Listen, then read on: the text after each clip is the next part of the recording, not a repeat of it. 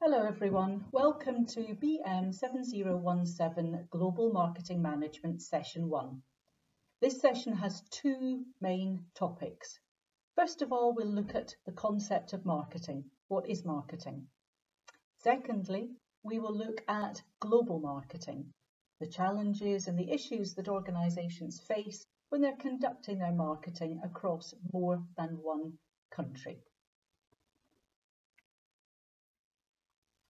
So what is marketing? Well, to be honest, it would be easier to start by thinking about what marketing is not, because marketing is very often misunderstood by people. It's often thought that marketing is just about selling things. It doesn't really matter what we manufacture, what we take to the market. The important thing is to sell it to people. Now, that is a very short-sighted view. Of course, sales is an important aspect of the overall marketing process, but it's only one part, and it is not the entirety of marketing.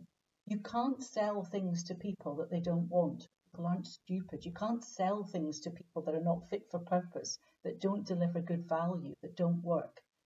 So selling has a role to play, but marketing is much, much more than that. Some people think that marketing is just advertising. Advertising on television, on billboards, print media, cinema, radio, digital, web advertising, banner displays, social media advertising. Of course, advertising is a very, very important tool, and it is a key part of the overall marketing process. But as with selling, it's not the whole of marketing, very far from it. There are many other things that need to be done first in the marketing process before you get to the point of advertising your product, your service, your brand. You need to make sure you have the right product. You need to make sure that it's priced and distributed appropriately. You need to make sure that you're targeting the right customers. So advertising is important, but it isn't all of what marketing is about. Similarly, some people think that marketing is just about promoting things, money off, special price offers, buy one, get one free, competitions, prize draws. Again, these are important techniques that can incentivize people to buy things at a particular point in time. They can't make up for the fact of having the wrong product or targeting the wrong people. And so promotion is, like selling, like advertising, a tool that is used in marketing, but it isn't marketing all by itself. So let's look now at what marketing is. If it isn't just selling, it isn't just advertising, and it isn't just promotion. This slide shows some of the core concepts in the world of marketing.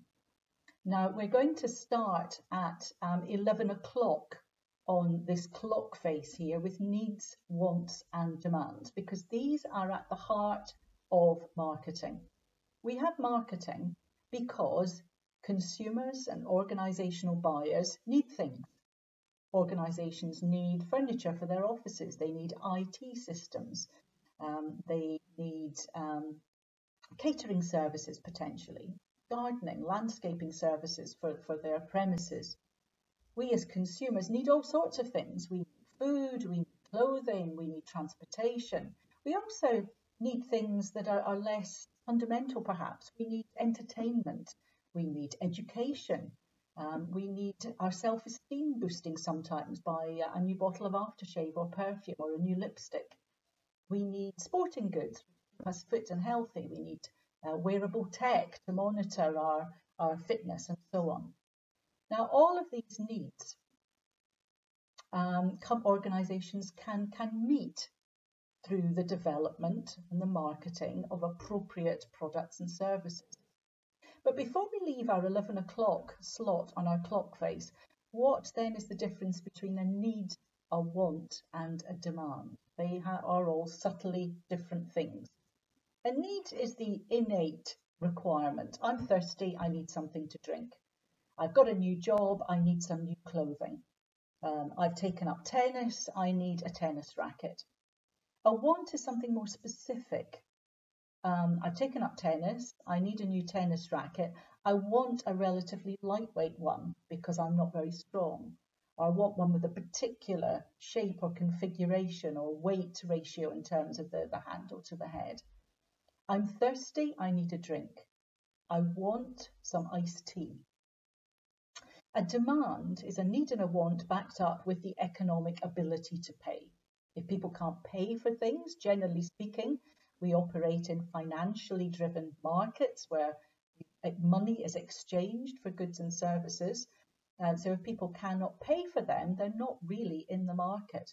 I would love to have an Aston Martin car, but I can't afford one. So I'm not really part of that marketplace as far as Aston Martin is concerned. So organisations need to understand our needs and our wants and examine our economic spending power so that they can price things appropriately. And their research and analysis of all of that information will lead them to create products and services that tap into these needs and wants. Soft drinks, cosmetics, cars, tennis rackets, sporting shoes, running shoes, air conditioning equipment, solar panels, double glazing. Think of all of the different types of products and services that are offered in the world. They all tap into particular needs and wants, either from consumers or organisational buyers. Now, if we design and develop our products and services appropriately, if they work, if they're good, if they're effective, if they're appropriately priced, then they will deliver value, satisfaction and quality to the customers. Customers will get a good deal. They will buy something that delivers value. It makes them satisfied. They realise they have purchased a quality item or a quality service. They've had a really good haircut from that salon. They purchased a new camera and they're delighted with it. They think the functionality is fantastic. It was good value for money. It's easy to use, etc. And so when products and services meet customers' needs in that way, when they do deliver value, satisfaction and quality, people buy them. They exchange their hard-earned money, their hard-won cash for these goods and services. And sometimes those exchanges are one-off. So if you think about buying something like solar panels to put on your house, you're not going to do that very often. That's a one-off purchase. And so it can be considered perhaps transactional. But actually, if you think about it, the company that sells you the solar panels also has a possibility of building a long-term relationship with you, because they're going to have to come back to service or maintain the solar panels. They may be able to provide you with add-on services, support and advice to help you make the most of the investment that you've made in making your home more energy efficient. So sometimes the things that we buy are one-off transactions, running into a petrol station shop to buy a packet of chewing gum or a bottle of water. But very often organisations develop longer-term relationships with their customers. The customers become loyal, repeat buyers, coming back to buy again and again, going to the same grocery store, going to the same gym, staying with their bank or their insurance company for a length of time. And those relationships are critically important for organisations because they bring in streams of revenue over time. If an organisation has loyal repeat customers, it has what's known as customer lifetime value. It can count on future revenue from those customers. That's very important. So the aggregation, the net sum total of all of those exchanges of money, all of those individual purchases of packets of tissues, bottles of water, solar panels for a house, new cars, clothes, etc., aggregate together to form markets. So a market is a collection of buyers of a particular type of product or service. So we talk about the soft drinks market, the cosmetics market, the solar energy market, the SUV car market, sports utility vehicle, that's a segment of the car market, the small hatchback car market, the life insurance market. And those markets can be measured. We can measure how many customers are and how much revenue is available for organisations to tap into. those markets.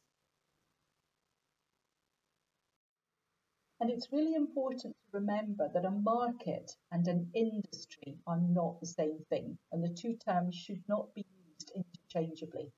A market is a collection of buyers, consumer buyers like you and me, organizational buyers. An industry is a collection of organizations that manufacture something, or make something in a particular sector. And we won't be looking very much at the industry perspective on this module. We are interested in markets, the consumers and the organizations who want to buy goods and services. Now, before we go any further, it's important for you to know that marketing does not always get an easy ride in the world. There are lots of people who criticize marketing in quite an extreme way. And you need to be aware of that. You've chosen to study marketing. I assume you want to work in marketing. So you need to be ready to understand why people criticize it and ready to defend your chosen career path, but also ready to improve marketing to counter some of these criticisms, because some of them do have valid roots. So let's look at the points on this slide. First of all, it has been said quite often that there is a gap between what goes on in the world of marketing theory, what we read about in our textbooks and in our academic journal articles, and what really goes on day to day in organisations in terms of marketing practice. And that can be true. There are many organisations where the people responsible for marketing have never studied marketing. They've never had the opportunity to do a marketing master's like you. They've never read marketing textbooks. And that doesn't mean to say that what they do is wrong or bad, but they don't necessarily understand why things work or do not work.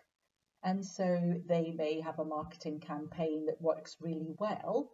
They won't really understand why that has worked well and how to replicate that and adjust it and fine-tune it unless they understand marketing theory. Now, the worst examples, there are organisations that practice what really isn't marketing at all. Things that we looked at on the first slide. They think they're doing marketing, but really all they're doing is selling. They have a sales orientation to the marketplace, not a marketing orientation. They're not really interested in customers. They're not really interested in understanding what customers need and what will deliver value. They just want to make what they want to make and sell it. So yes, there is a gap sometimes between marketing theory and the reality of marketing practice. But hopefully, with people like you going out into the marketplace and getting jobs and working in organisational marketing and knowing and understanding marketing theory, that gap will close. Secondly, some people say that marketing is irresponsible. And marketing doesn't really recognise the responsibility that organisations have to society, to consumers, to the employees of a firm, to resources in general. And again, yes, there are examples of irresponsible marketing out there, which have encouraged consumerism at the expense of perhaps other more important values, have encouraged people to buy things perhaps that they don't really need, that haven't taken due consideration of resources, such as fast fashion, which uses enormous quantities of water, advertising perhaps being irresponsible in making exaggerated or possibly even false claims about products. So yes, there are some examples of this kind of bad practice, but fortunately there are many, many more examples of excellent practice. Those aren't the ones that get written about in the newspapers and the magazines. It's always the bad practice that people notice, but there is a lot of very strong, solid, socially, ethically responsible marketing going on in organisations all around the world. And later on in this module, we'll look at marketing ethics and look at how we can continue to work to stamp out the bad and promote the good. The third point on this slide is maybe a little bit of a complicated one, so let's just take a minute to think about this. Some people say that if you actually practice the marketing concept too closely, too strongly, it makes you less productive, less competitive, and less innovative. How can that be? We've just seen that marketing is about understanding needs, wants and demands, developing products, putting those out in the marketplace, etc. So how can that be problematic? Well, if it's too slow. The issue here is not that the marketing concept itself is flawed, but that sometimes organisations take too long to go through each of the stages. And by the time they've done all their research, their analysis, their product development, their prototype testing, their market research, etc., somebody else has completely overtaken them and entered the market with a similar or a better product. Another issue is that we rely very heavily in marketing on market research, talking to customers, understanding their needs and their wants. But sometimes people don't know what they want. And some innovations, post-it notes, iPhones, Teflon non-stick pans, came about almost by accident or from something completely different. And no amount of market research would necessarily have created or generated those ideas. So the solution here is not to get rid of the marketing concept, not to get rid of marketing research, but to try and speed it up, to be more agile and to get to market more quickly with not necessarily the perfect product, but a good enough product, and improve it with customers as time goes on, leading to a fast innovation rate and companies and organisations staying competitive. So the responses to these criticisms then are, first of all, to engage in social marketing. Now, I don't mean social media marketing here. That's something completely different. Social media marketing is using social media influencers to advertise and promote your products. Social marketing is having social and ethical values at the root of your marketing. So being truthful, being honest, always thinking about resources, minimizing pollution, etc. Another response is to engage fully with marketing ethics and corporate social responsibility, so that those are hardwired into an organization, and every marketing activity has ethics and CSR at its root. And then there are more contemporary approaches to marketing, which we'll look at in a minute or two, that try to get around these problems of being a bit too slow and not innovating, not thinking quickly enough, not being agile enough.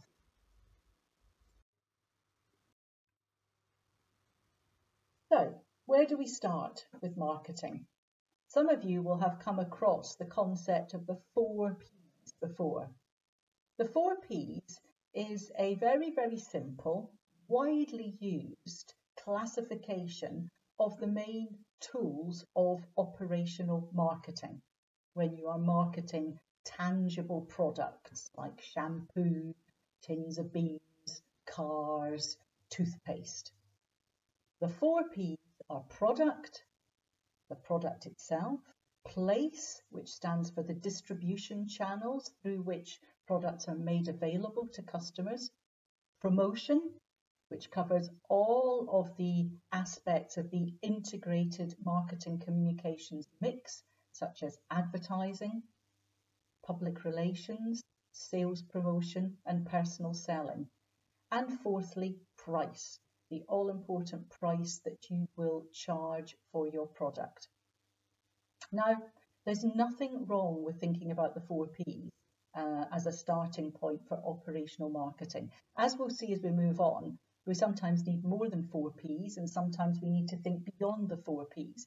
But this is a very important framework. It's a mental checklist.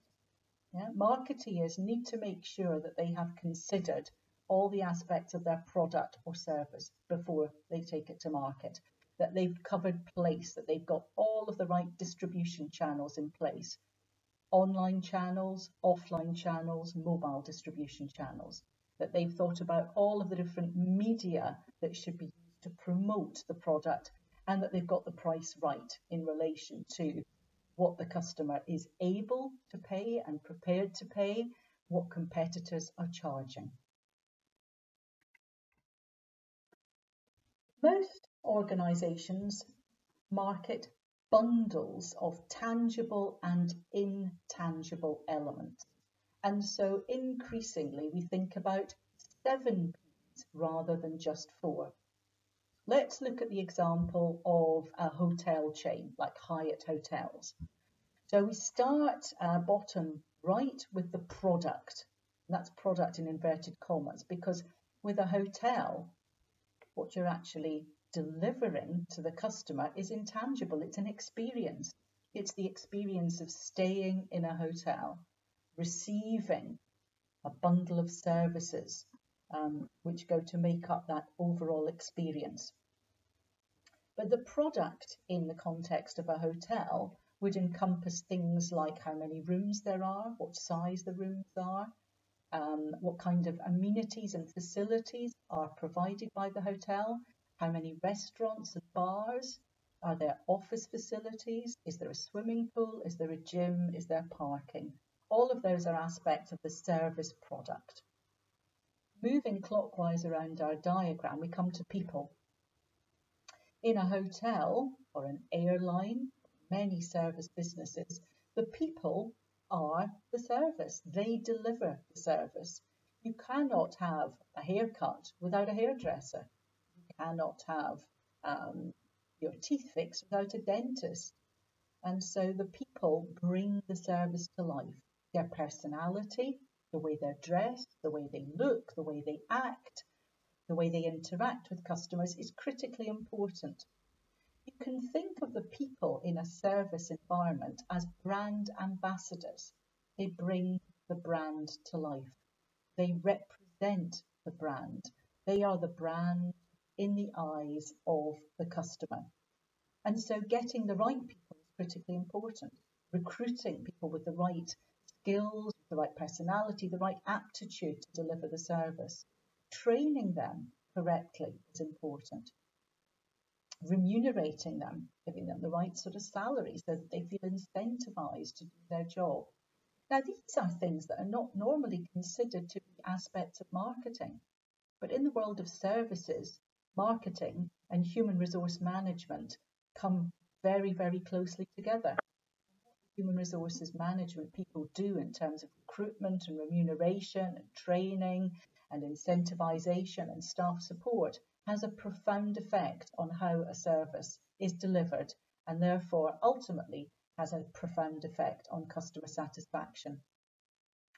If we move around to the next section, we come to process. And this is the service flow. This is the way in which things happen. And there's great scope for innovation here to speed things up, to do things in a way that makes more sense for the customer, that's easier for the customer. So for a hotel, for example, perhaps allowing people to check in online so they don't even have to wait in a queue at a physical check-in desk, allowing them to set up their preferences online before they come to the hotel, what sort of pillow they want, whether they want a duvet, what facilities they are most likely to use, etc. So there are lots of ways of speeding up and simplifying processes. Think about going into a coffee shop and the flow, what you do. You give your order to one person, you move down, you pay, you move down again, you collect. That makes the whole process smoother and increases the throughput of customers. Moving clockwise round again, we come to physical evidence. These are things that tangibilize the intangible. If we're marketing a service, there's nothing to see. We talked about hotels. What do you get when you stay in a hotel? An experience. You can't see an experience. You can't feel it. You can't touch it. But organisations can use physical evidence to bring the service to life. So if we stay with our example of a hotel, physical evidence would be the kinds of toiletries that are used in the hotel room bathroom. Are they luxurious? What kind of image do they portray? Do they support the hotel brand in creating a feeling of luxury? Or are they straightforward? Are they organic? Are you provided with a bathrobe? What do the sheets on the bed look like? Are they 600 thread count beautiful cotton, or are they a bit more down to earth?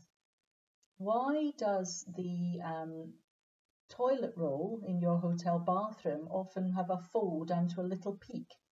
Well, that's just to show you, to provide physical evidence that someone has cleaned the bathroom. That's why sometimes you get a little chocolate mint left on your pillow. Physical evidence to show you all of the things that are going on, to tangibilize the intangible. Moving round again, our slide, we come to price.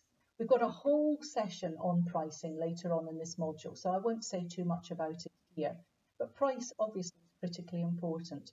It's the most flexible part of the overall marketing mix. You can't change your hotel and your rooms and your physical evidence very easily and hire and fire people at will, but you can alter your price. And in fact, in things like airlines and hotels and insurance, prices change very frequently. The flexible pricing, which is where price decisions are made in real time according to supply and the demand. Supply of hotel rooms, the demand for hotel rooms. This kind of flexible pricing is very common in services to maximise what's known as yield, the revenue that you get from every hotel room, from every car in your car rental pool, from every table in your restaurant. Then we come round to promotion. And again, you'll be looking at that in a lot more detail on other modules, so I won't say too much about that here. But just to remind you that promotion is part of the marketing mix, but it is not the marketing mix on its own. And finally, placed. How do we distribute our products and our services? Now, in the context of a hotel chain, the place element would be where the hotels are located, but also the distribution channels through which rooms in those hotels are sold.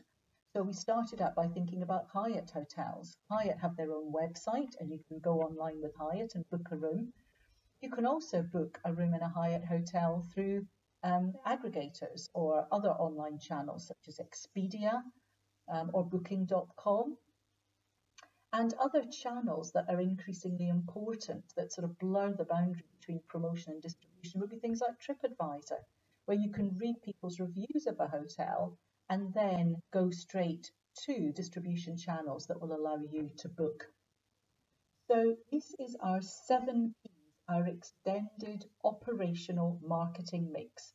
All of the elements of product, service, promotion, people, etc. that come together to bring products and services to the marketplace. So again, let's think about some of the criticisms, some of the problems of the 4 Ps and the 7 Ps approach. And then we'll look at some of the more contemporary forms of marketing that have been created to address these weaknesses. Now, there's no problem with the 4 Ps and the 7 Ps as long as you realise their limitations. 4 Ps has actually been around since 1960, was first coined by McCarthy, and it has been absolutely the dominant framework in marketing theory since that time. However, it's just a list. It's not a theory. It's not even a management framework. And as we've seen with the 7 Ps, the 4 Ps is not even an exhaustive list. Another problem with 4 Ps, 7 Ps is that it's quite technique driven. It's not customer driven. And it can, if you don't manage this issue, create silos within organisations.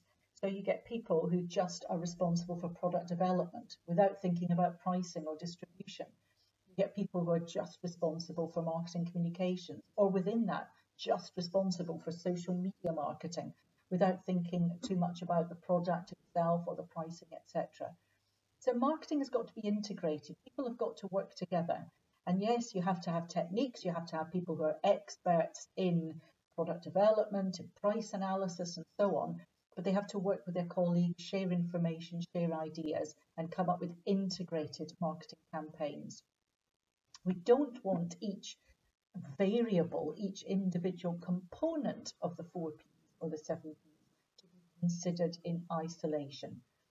We certainly don't want operational marketing to become isolated or indeed alienated from the other functional areas in a firm. We've just seen, for example, how in the world of services marketing, that marketing and human resource management need to work together because the people will deliver the service. They will be the brand ambassadors. Similarly, we can't make pricing decisions without information from our colleagues in accounting and finance about the cost base of the firm, the costs that need to be covered, etc. Another weakness which we can think to overcome of 4P, 7P is that it can become quite short-termist and quite transaction-oriented, just about individual one-off sales. And we've already seen that a lot of buyer behaviour is actually repeat. People, loyal customers, regular customers coming back, often staying at Hyatt hotels as they move around the world, always buying Ford or Opel or BMW cars, being loyal to a particular grocery retailer or a particular brand of toothpaste or whatever it happens to be. And so we need to think about buyer behaviour as repeat, relationship oriented and not just transactional. Another problem with the 4P, 7Ps, which we need to be aware of and overcome, is that it is one way. It's a company doing things to customers. And these days, marketing is two-way. It's interactive. Customers often even co-create products and services, co-create brands with organisations. Customer engagement is extremely high in many markets, and customers are engaging with brands online, blogging about them, becoming social media influencers, becoming very important parts of the overall marketing process. So the old-fashioned world of an active organisation and a passive customer doesn't really exist so much anymore. And so we need to build into our understanding of operational marketing the fact that it is two-way. We'll get feedback from customers, and that is part of the marketing process. The 4Ps didn't fit with services and business-to-business marketing. It was too simplistic and too narrow, and that's why the 7Ps needed to be developed, a much more extensive list of variables to consider when you are marketing services or you're in business-to-business marketing. But both the 4Ps and the 7Ps, where does value fit in? We saw a few slides ago that value is critically important in marketing. Our job as marketeers is to deliver value to customers, better value than they can get from any other organisation in the marketplace, so that they will continue to buy our product, our service, continue to support our brand. So although there's no value specific box in our 4Ps and 7Ps, when we use these frameworks, we must always be keeping value at the centre of our mind when we are making our decisions about pricing, products, distribution channels, and so on. Value must always be centre stage. So, here are some contemporary approaches to marketing that have evolved over the last few decades. When I say contemporary, some of them are not particularly new, go back to even the 1980s, but they are a response to the overemphasis on just using the 4Ps that was so dominant in the 1950s, 60s, 70s, etc. So what do these new approaches have in common? Well, they're not based on the 4Ps. And they're not related to what's known as the standard microeconomic paradigm, that marketing is simply about transactions, the buying and selling of goods, the exchange of products and services for money. So one strand of these new approaches of marketing is to recognise the importance of services in all organisations. And this is known as service dominant logic. Even organisations which are marketing tangible products like washing machines are often also marketing services. You think about buying a new washing machine. You might also buy a guarantee, a repair plan, a financing plan. You might organise for the delivery and installation of the machine and the removal and green, environmentally friendly disposal of your existing washing machine, your old machine. Those are all services. So you're buying a bundle of services and a tangible product. And often it's the intangibles, the services, that are the things that will encourage the customer to buy with a particular retailer or by a particular brand. So service dominant logic recognises the importance of the intangible element in every single thing that we market, the importance of customer experience, the importance of the intangibles. A second strand to these newer contemporary approaches to marketing is relationship marketing, again moving away from the transactional. Now, in the business to business world, this is often referred to as network marketing. Relationship marketing and network marketing recognise that very few purchases of products or services are purely transactional, and that in most cases there will be scope to build an ongoing relationship between the buyer and the seller to encourage them to purchase additional products and services over time, to encourage them to be a regular repeat buyer over time. And this makes sense for both customers and organisations. As a customer, we can get to know the organisation. It's easy for us. It provides a more convenient way if we continue to use the same bank, use the same insurance company, etc. From an organisational point of view, it's also very convenient and very valuable because they can count on our loyalty, they can count on our business, they can count on that future stream of revenue. But loyal customers must be treated well. It's very frustrating to know that, for example, with car insurance, only new customers get the best deals and discounts. And that if you are a loyal customer and just renew your policy year upon year, you might not be getting the best deal. So it's incumbent on us as marketeers to make sure that our existing customers are treated well, are treated fairly, and get the best deals, as well as the new customers. The network marketing concept is important in business to business. And this recognises that in business to business marketing, organisations don't operate in isolation. They are completely dependent on being part of a network of interdependent organisations that help each other to do what they do. Suppliers of raw materials, suppliers of finance, suppliers of skilled labour, etc. So these networks operate to allow each network member to market its services and its products effectively. The next contemporary approach to marketing, and these are not mutually exclusive, by the way, they're all interrelated, and organisations can be engaging in more than one, or indeed all of them at any point in time, is internal marketing. This is the recognition that everybody who works in an organisation is actually playing an important role in marketing, is playing an important role in delivering value to the end customer. Let's think about our hotel again. We've used Hyatt hotels as an example. Let's stick with them for a few more minutes. So you check into a Hyatt hotel in Paris. Think of all of the people who have worked to make your experience, and who will work to make your experience a good one.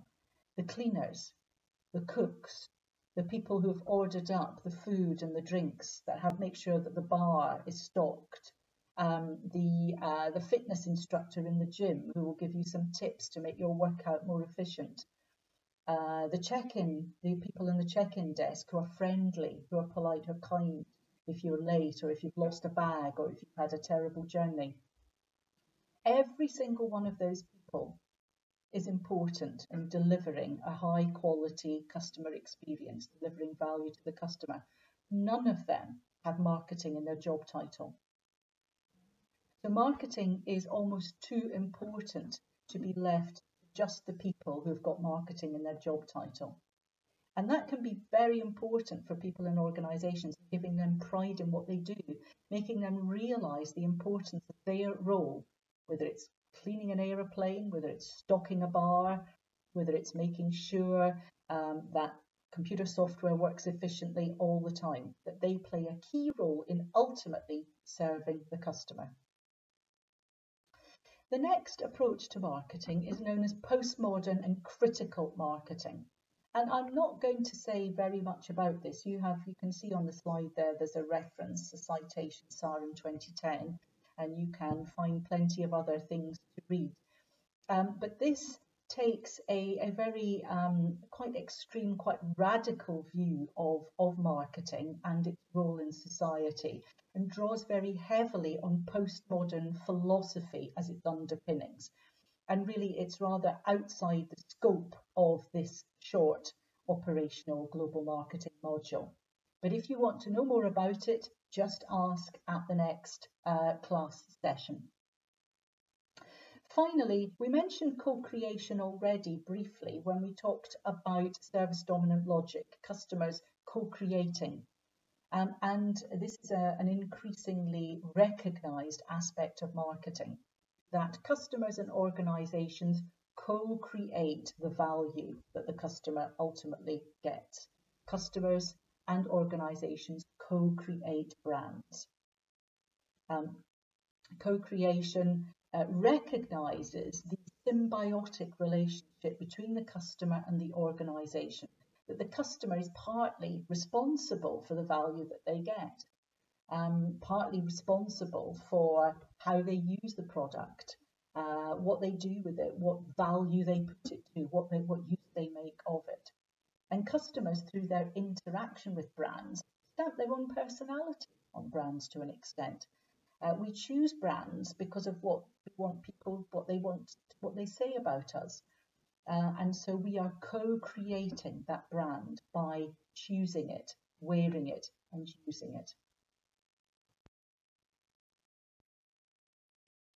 So the definition of marketing has changed a bit over the years. The first definition on this screen there from 1999 is a little bit different to the second one. And you should take a few minutes now to just pause the video, read the definitions carefully, and identify what you think are the main differences between the definitions. And then also, perhaps you'd like to think about whether you think any other changes are necessary, whether you feel that Doyle's 2004 definition is perfect these days. So read the two definitions, think about the differences between them, think about whether you would make any further changes, and we can talk about that at our class session. So that concludes the first part of our very first session on BM7017 Global Marketing Management, our discussion of and our thoughts about what is marketing today, what has it been and how it has changed. The remainder of this video concerns the global aspects of marketing. Global marketing management is simply marketing across a range of countries. And that's what most organisations do. There are very few organisations that really operate only in one country these days. Most organisations operate in a range of countries, and some are almost entirely global.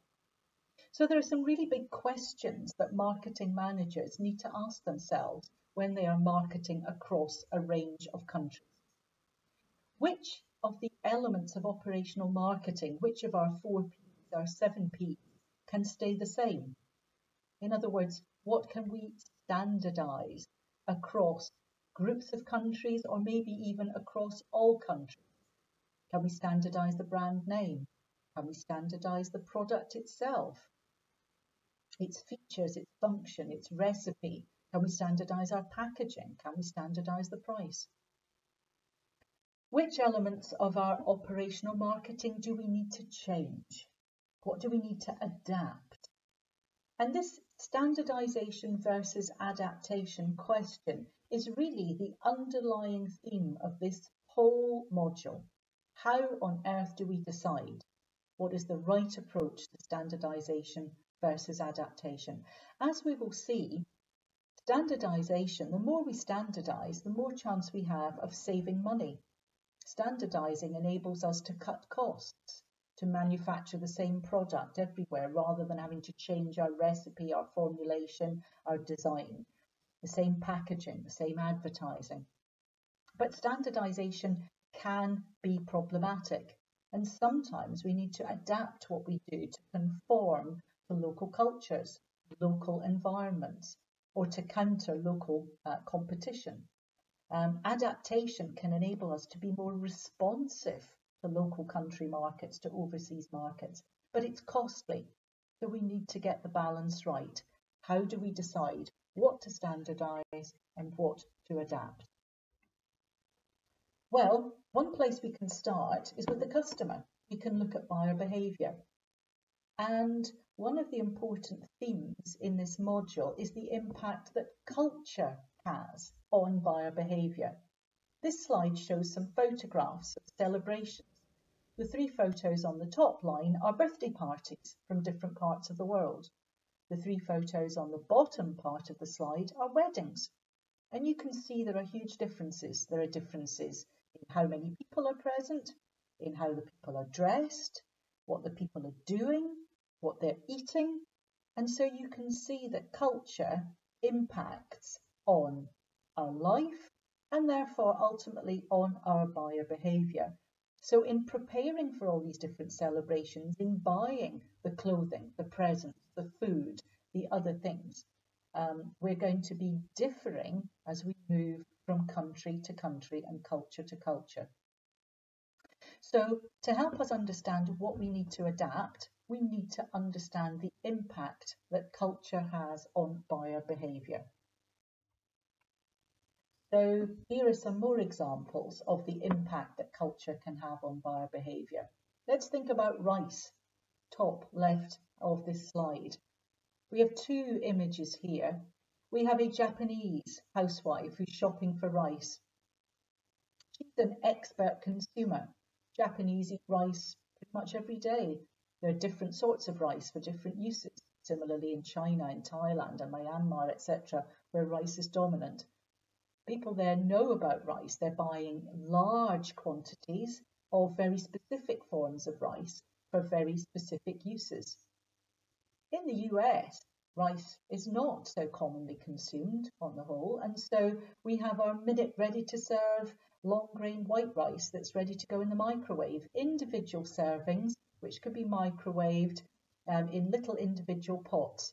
So huge differences there in the product formulation, in the packaging, in the pack size. And those differences are driven by culture. Below that, we have 2 kitchens. On the left, we have a European kitchen. That could be from a middle-class home in Germany or the Netherlands or Sweden, for example.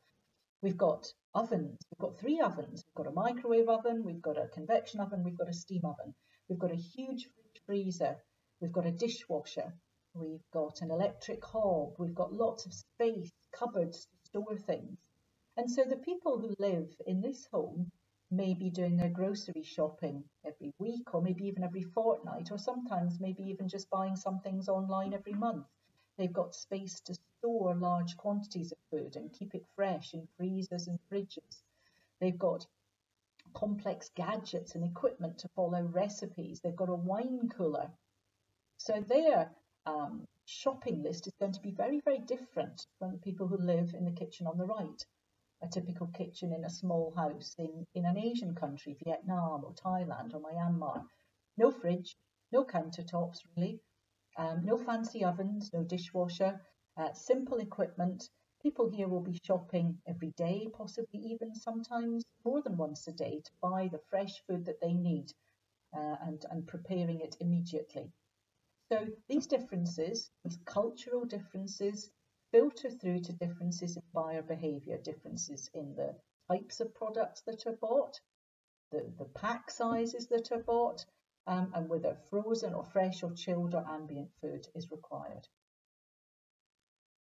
On the bottom right of our slide, we've got school lunches. We've got school lunches from different parts of the world. And again, you can see the differences in what we eat, and that filters through to what we buy in supermarkets, what we buy in grocery stores.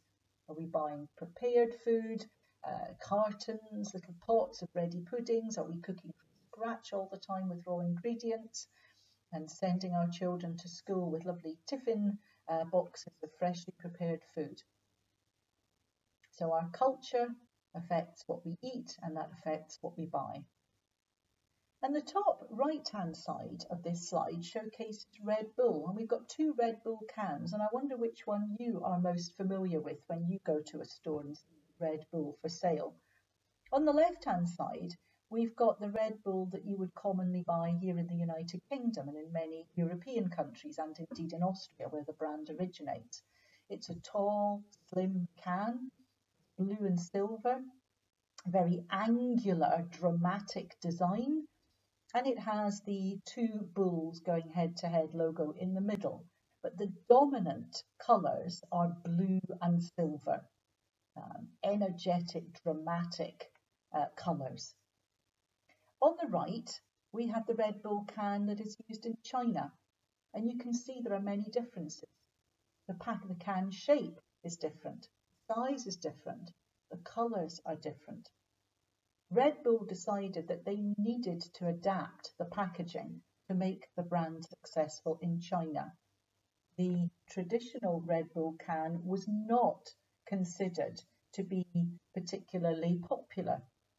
It didn't go down very well. Chinese consumers did not respond positively to that can in product tests.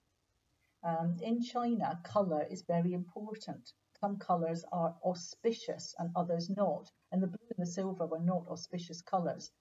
And so the colour of the can was changed to gold. Gold and red are auspicious colours in China, signifying wealth and success and good fortune and strength. And so the colours were changed on the can to showcase those more auspicious colours.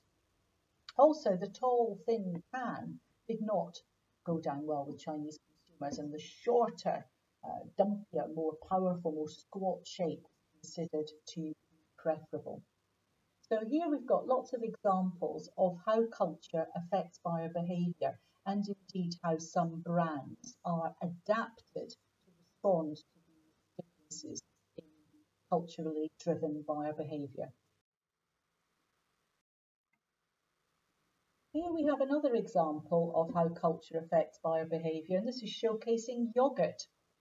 So on the left, we have a typical example of how yoghurt might be used in, say, Turkey or another country in the Middle East. A ubiquitous product consumed every day, natural yoghurt, to which savoury ingredients might be added, mint, olive oil, salt, garlic potentially, and used as a condiment, here shown with menemen, Turkish eggs for breakfast, eggs with a spicy tomato sauce. Other parts of the world use yoghurt as a dessert, a sweet product, and you can see the difference as we move to the right-hand side of the slide from different countries.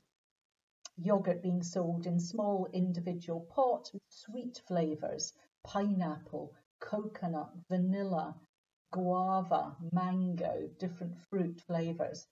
Very, very different way of consuming yoghurt, which is culturally driven.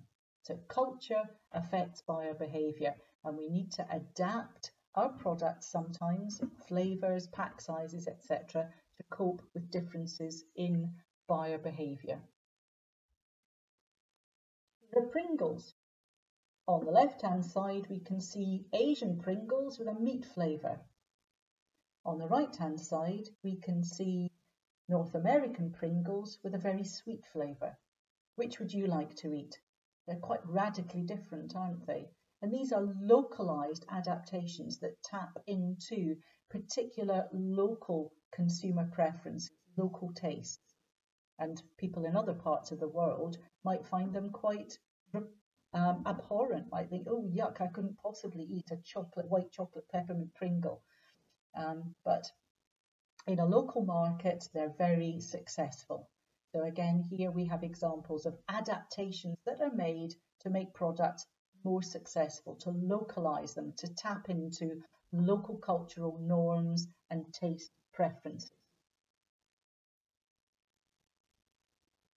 Here's another example of how culture affects buyer behaviour, and here we're looking more at the advertising and promotion aspects. So on the left-hand side, we can see the Ronald McDonald brand character as he's normally used, say, in the UK or in the USA.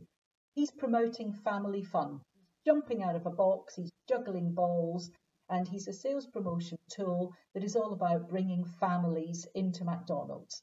The fact that he's a clown signifies fun and games and joyfulness, and that fun aspect is used very, very strongly. On the right-hand side, we can see Ronald McDonald looking much more serious, and he is holding his hands in a praying gesture. And Ronald McDonalds like this are used, for example, in Thailand, standing outside stores to welcome customers into the store. So here we have McDonald's tapping into local cultural norms and using Ronald McDonald, the brand character, to signify respect for the customer in, for example, a Thai cultural tradition.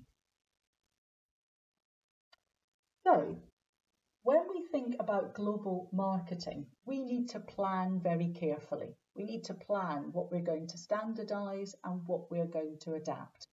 So let's just take a few minutes now to look at the contents of a marketing plan.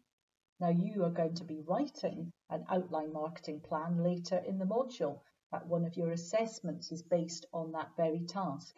So it's a good idea to perhaps bookmark this particular slide so that you can come back to it later and look at the contents of the marketing plan. A marketing plan always starts with a market situation analysis. Sometimes this is called a marketing audit, and it's a taking stock of where we are now. And through this, we evaluate our strengths and our weaknesses, how many sales we have of our brand in different countries around the world, who are our key competitors, what are the aspects of the marketing environment that are favourable or unfavourable to us. We'll look at the marketing environment in a bit more detail in a minute. So our marketing situation analysis, our marketing audit, enables us to take stock of our current situation. Where are we now? What's good? What's bad? What needs to be kept the same? What needs to be developed? What needs to be changed? On the basis of that situation analysis, we then move to the second part of the marketing plan, which is the setting of marketing objectives. Now, marketing objectives must be SMART. Some of you will have come across that nomenclature before, but if you haven't, take time to look it up. This is something we're going to discuss at the in-class session. What do we mean by SMART in the context of marketing objectives? And to get ready for our next class session, think of some actual SMART marketing objectives that an organisation might set for itself. You choose an organisation that you're familiar with or a brand and think of some SMART marketing objectives. Once we've set our marketing objectives, we need to develop our marketing strategy.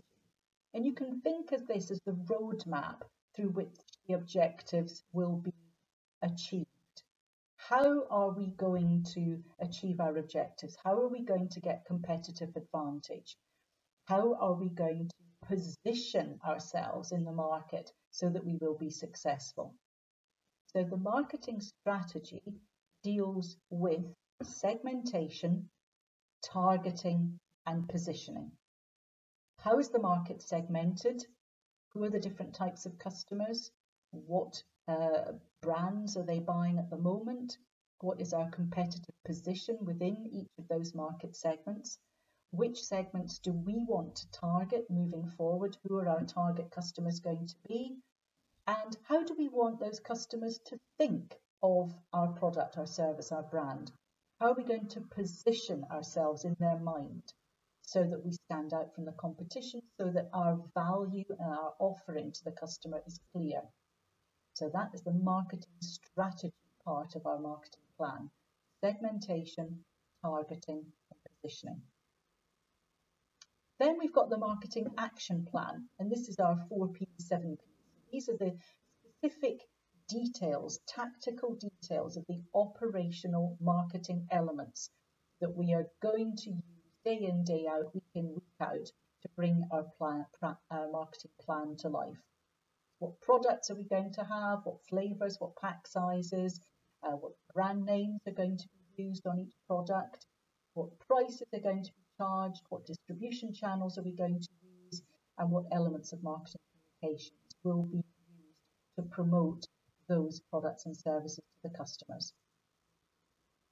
And usually the marketing communications area has a marketing plan all of its own, integrated marketing communications plan. And as I said earlier, marketing communications does not form part of this module, so we won't be talking about it in much more detail here, but you do have an entire separate module all about marketing communications planning. The final element of a marketing plan is evaluation and control procedures. And these are procedures and protocols that we will put in place to check whether the plan is working. So it may be market research that we conduct every 6 months to check whether our customer satisfaction rates are as we want them to be analysing sales data, analysing customer feedback, a whole range of different procedures that we will use in order to check whether the plan is on track. And the control procedures will be procedures that we will have ready in case things are not working, in case sales are not what we would expect them to be, in case customer feedback is not positive in some aspect. What are we going to do about it?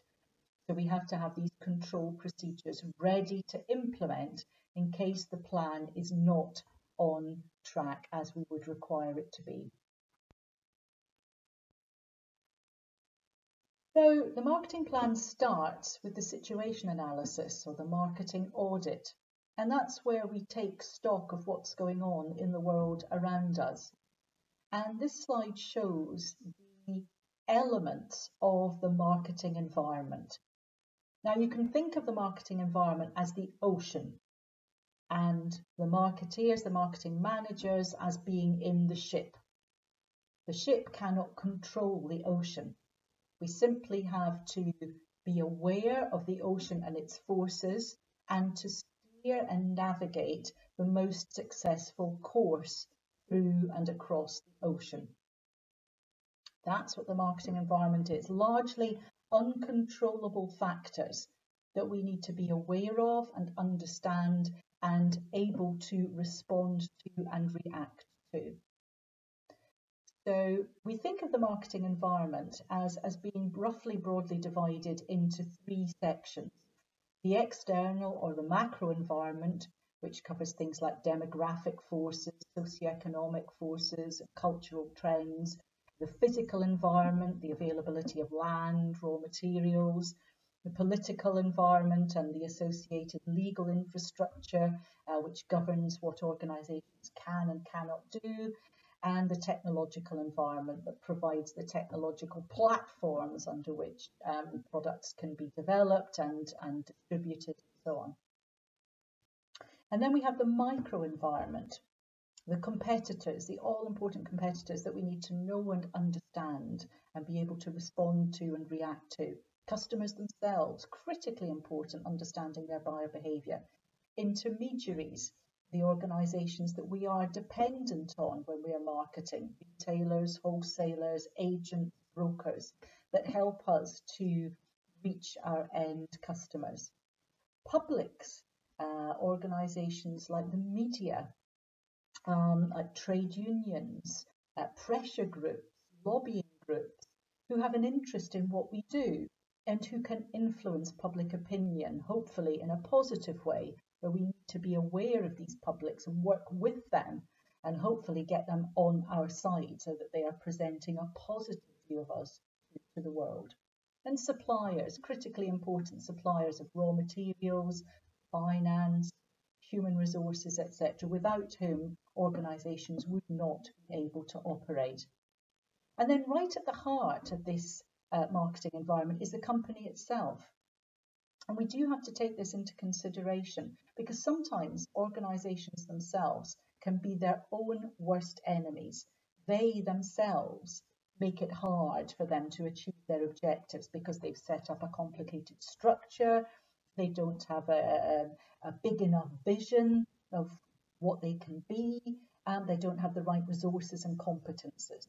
So looking at the company, the organisation itself is a critically important part of the situation analysis and the marketing audit. What's good, what's bad, what is helpful and what is unhelpful in achieving objectives. When we are doing our marketing globally, we need to think about how many marketing plans do we need to have? Should we have one for every single country that we operate in? Or could we perhaps group countries together into regions? Having one marketing plan for every country is going to be terribly time consuming. That's a lot of marketing plans to write. And they might have a great deal of similarity because consumer behaviour across countries might be very similar. And indeed, we might be able to group countries into regions where consumer behaviour is pretty much identical. So we could have a regional approach potentially to our marketing planning. Maybe we need to organise our marketing planning around specific product markets. If you think about cars, maybe we have a global marketing plan for SUVs, a global marketing plan for small electric cars. Maybe we are in a marketplace where buyer behaviour is essentially the same everywhere, and we can have a standardised marketing plan for the whole world. That is not uncommon in business-to-business marketing. For example, if you're an organisation that manufactures specialist surgical equipment for ophthalmic surgery, eye surgery, it doesn't really matter where in the world your surgeons are. Their requirements are going to be the same. A French ophthalmic surgeon, a Vietnamese ophthalmic surgeon, a Brazilian ophthalmic surgeon, their buyer behaviour in terms of the equipment they need and how they use it is going to be the same. And so organisations that operate in business to business can very often have standardised marketing plans for the whole world. So how many marketing plans you need depends on how similar or different your buyer behaviour is across countries.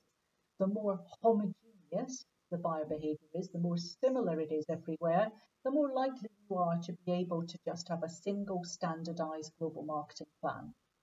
The more heterogeneous the buyer behaviour, the more differences there are in how consumers operate country by country, the more likely you are to have separate marketing plans, or at least separate adapted sections of your marketing plan.